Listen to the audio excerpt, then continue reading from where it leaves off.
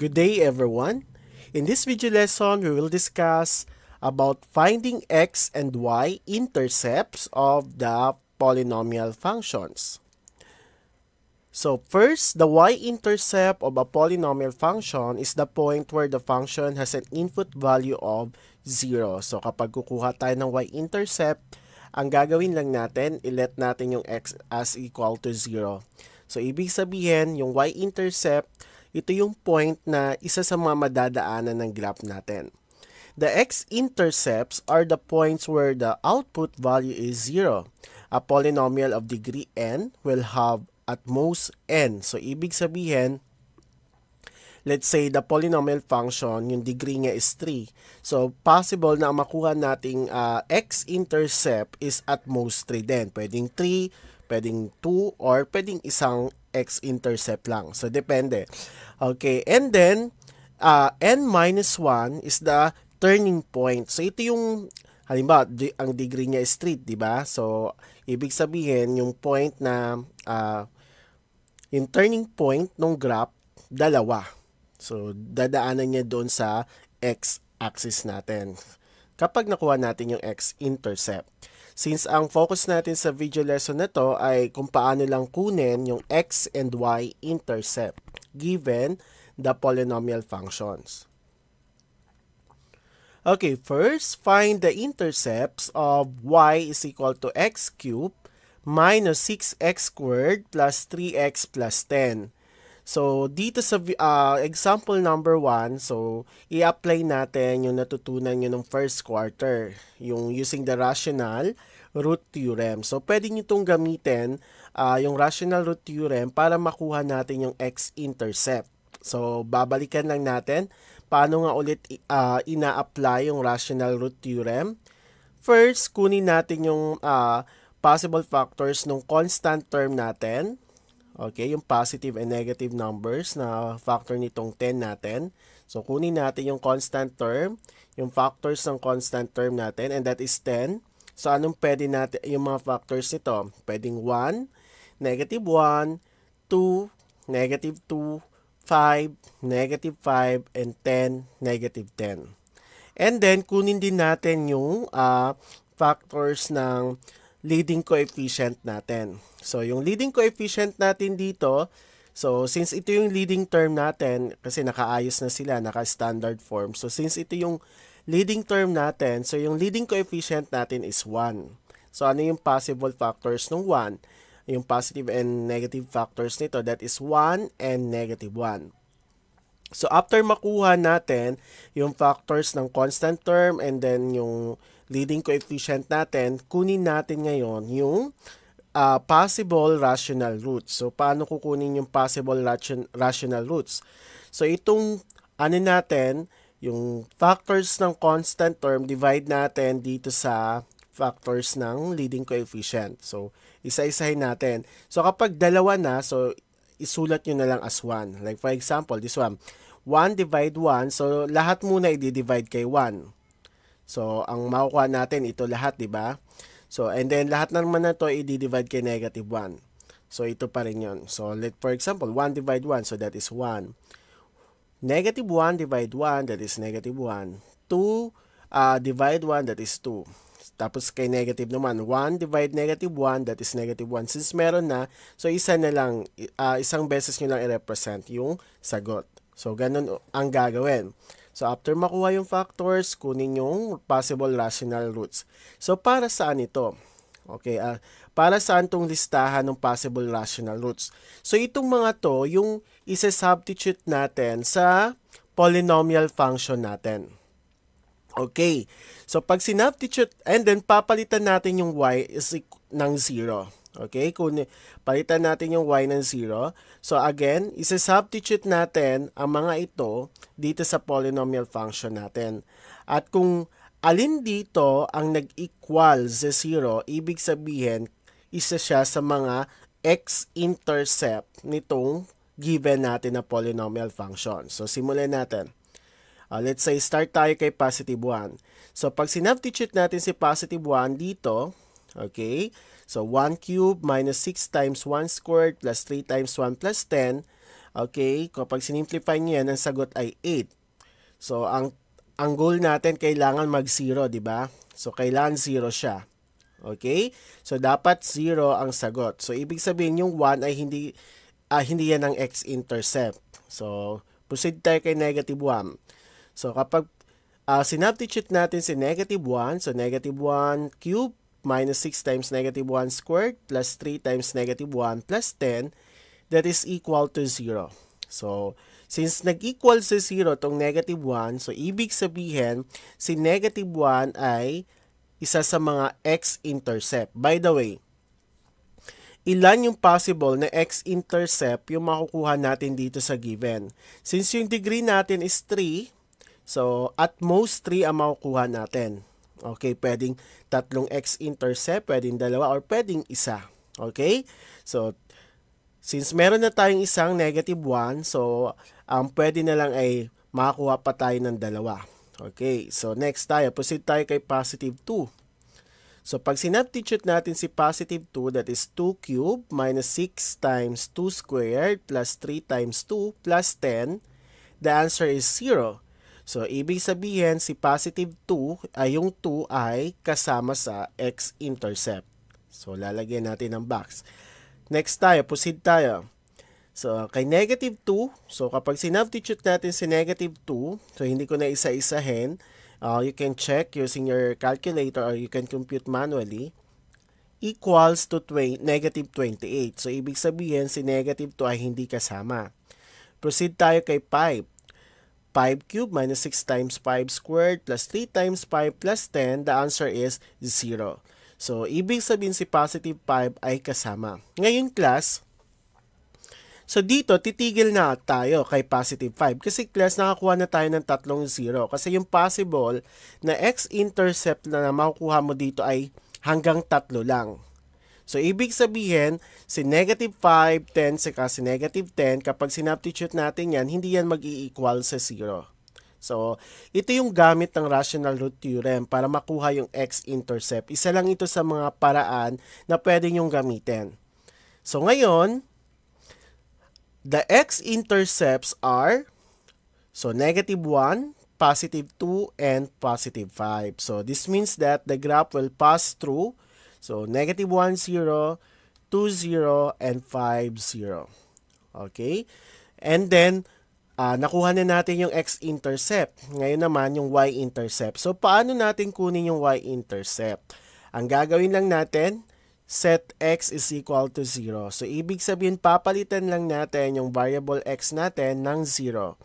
So, y, that is our polynomial function. So, papalitan lang natin ang x natin ng 0. So, y is equal to 0 cubed minus 6 times 0. So, ang shortcut niyan, class, kapag nag-substitute na tayo dito ng 0, kung ano yung constant term, yan lagi ang sagot. So, therefore, y is equal to 10. And that is, the y-intercept is 10. This means that the graph will also pass through sa point na 0, 10. Okay, kapag green up natin yung, polynomial function, so, makikita natin na ang graph natin ay dadaan sa negative 1, 0, 2, 0, 5, 0, and 0, 10. Okay? So, I hope naintindihan using the rational root theorem. Okay, proceed tayo sa example number 2.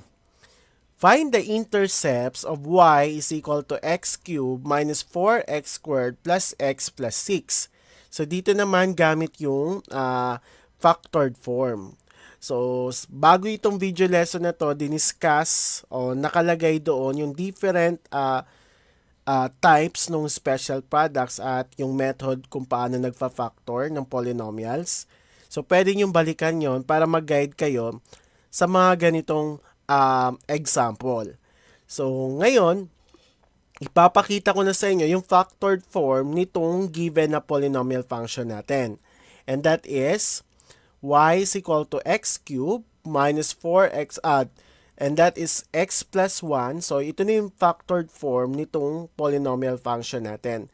So, kung ayaw nyo ng using the factoring, so pwede nyo gamitin ulit yung rational root theorem na tinuro ko kanina.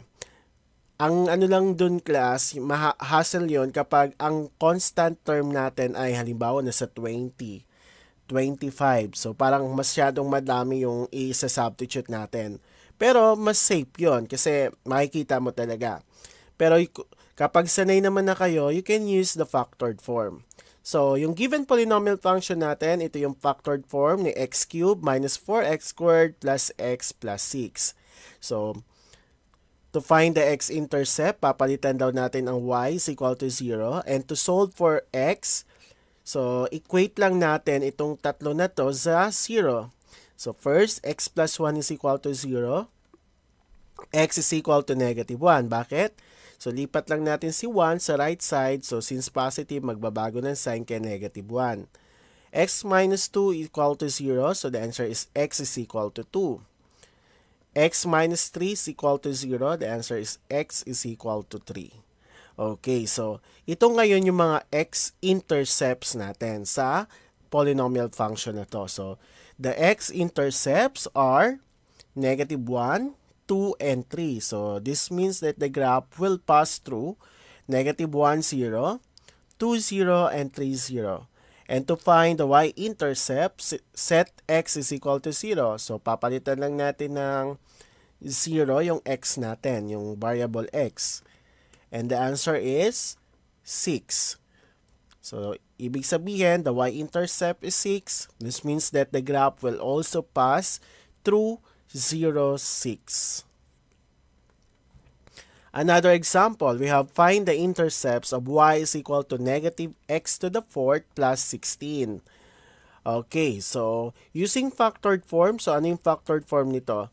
So dito pwede natin, pwede itong difference of 2 square. Okay, yung apply natin yung difference of 2 square. So ang mangyayari, since meron tayong negative na kasama, so ano muna natin, i-factor natin by negative 1. So para maging x to the 4th minus 16. Okay, so ito pwede na natin apply yung sum and difference, no? Kapag yung factored form nito ay sum and difference nung dalawang square. Kasi ito, makukuha natin. Perfect squared yung 16 natin. So that is x squared plus 4 and x squared minus 4. Okay? So, after this, anong mangyayari? So you see, x squared plus 4, hindi na natin siya, wala nang possible na factored form to. Pero si x squared minus 4, pwede pa. Okay? Pwede pa natin ito kunin yung factored form nito. So ano yun? That is, kung anong ginawa natin dito, di ba, sum and difference. So, ganun din dito. So, the square root of 4 is 2, kaya x plus 2 times x minus 2. So, ito ngayon yung factored form ni negative x to the 4th plus 16. So, dito, isa-isahin natin. So, isiset natin yung y is equal to 0. And isa-isahin natin equate yung factored form. Kapag ito class, in-equate natin sa kay 0, no? So, pag dinivide natin, so divide both side by negative 1 since may negative tayo. So, the answer is x squared plus 4. So, apply natin yung natutunan nyo. Ano yung isa sa mga natutunan natin sa solving quadratic equation? Diba? Yung nagsusolve tayo. Isa sa, by using, anong tawag natin doon? Diba? Using the square root method, pwede natin apply yon. So, itong 4 malilipat sa right side. So, magiging negative 4. So, kapag kinuha natin, no, inano natin yung in-squared natin both side, magkakaroon ng negative 4 inside the radical sign. At magkakaroon tayo ng imaginary. So, ibig sabihin, itong x plus 4, no, x squared plus 4 ay hindi natin makukuha yung value nito kasi magiging imaginary ang sagot. So, proceed tayo dito sa pangalawa. So, x plus 2 equal to 0. So, our x is equal to negative 2. So, again, dito class, sa example na to, yung degree ng polynomials natin is 4. So, possible na makakuha tayo ng 4 na x-intercepts. Possible yon na 4. Basta at most 4. So, pwedeng 4 or pababa. So, dito pa lang, meron na tayong hindi pwede. No? Hindi na pwede to. Hindi makuha natin yung x-intercept dito kasi maging imaginary yung sagot. So, ang possible lang, itong dalawa lang. O, so, bakit 3? So, dapat, ano yan, positive 2. Okay, so that is, so, negative 2 and positive 2 lang ang pwede natin kunin dyan. So, the x-intercepts are negative 2 and 2. This means that the graph will pass through negative 2, 0 and 2, 0. So, and the y-intercept, papalitan lang natin ng 0 yung x. So, y is equal to 16. Or, the y-intercept is 16. And that is, also the graph will also pass through 0, 16. Last example. Find the intercepts of y is equal to 2x to the fourth plus 8x cubed plus 4x squared minus 8x minus 16. So, sa mga ganitong sitwasyon, ganitong example class, medyo mahaba na to, no? Pwede kayo mag-factored form or pwede kayo class gumamit ng, yung i-divide nyo muna using synthetic division, tapos para bumaba ng bumaba hanggang maging trinomial na lang yung natira. Okay, so pababa siya ng pababa. Or pwede rin yung binigay ko sa inyo kanina, yung rational root theorem, pwede nyo rin i-apply yon. So, kasi mababa lang naman to, 6 saka 2. So, pwede nyo i-apply yon. So, now, using factored form, so ibigay ko na yung factored form nito, and that is 2 times x plus 1 times x plus 1 times x minus 1 times x plus 3.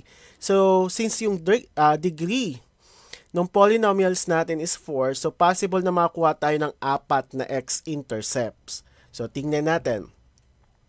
So, equate natin. So, set natin yung y muna sa equal to 0 and then equate yung lahat ng yung factored form natin sa 0. So, x plus 1 is equal to negative 1. Since same naman tong dalawa, parehas yung dalawa, so yung x lang natin dito is negative 1.